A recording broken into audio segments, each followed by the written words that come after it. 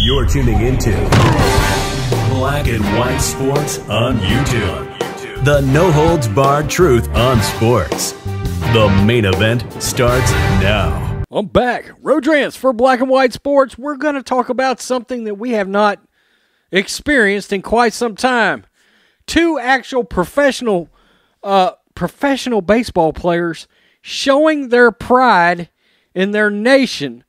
This is something I think we knew it existed. So many of these players have sort of went quiet, and that's in every league. I wish more of them would speak up. I wish more of them would make stances, pro-American stances. The fact is, Major League Baseball at one time was, in my opinion, the most patriotic sport, right? July 4th fireworks, hot dogs, everything that came with baseball felt patriotic. It did.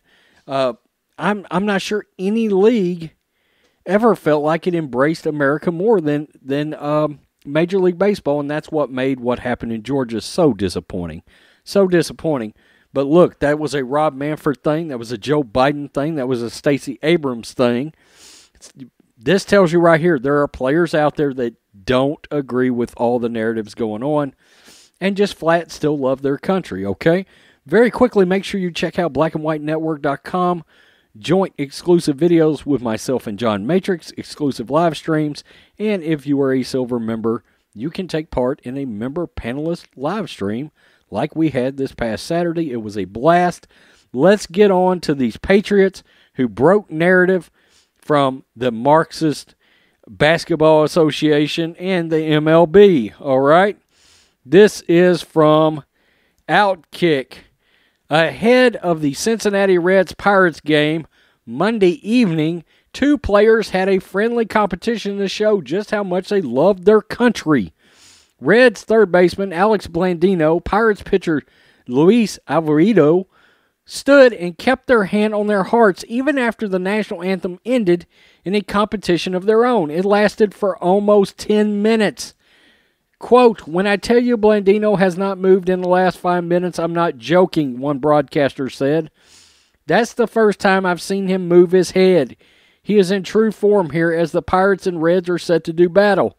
It doesn't look like either guy is giving in."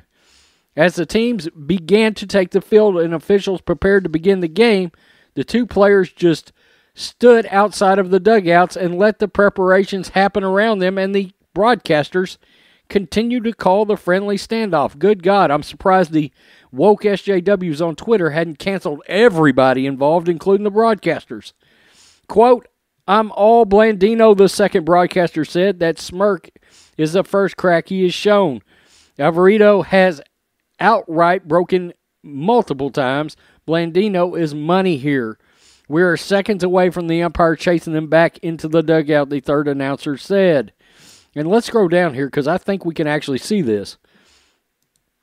Here they are, right here. Oh, yeah, they're locked in. They're locked in. Hands over their hearts.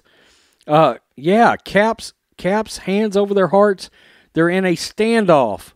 And I can tell you right now, this video is 2 minutes and 15 seconds long. It's no surprise that nearly 300,000 people have watched this show of patriotism from these two Major League Baseball players. Yeah, that's good stuff. It's something we don't see enough now.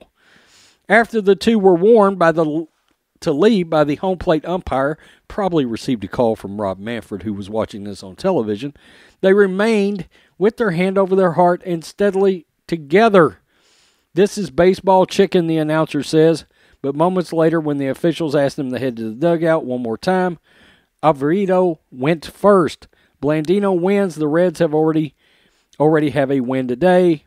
And the broadcasters and the Reds, and of course, they tweeted out this video of these two with their hands patriotically over their heart.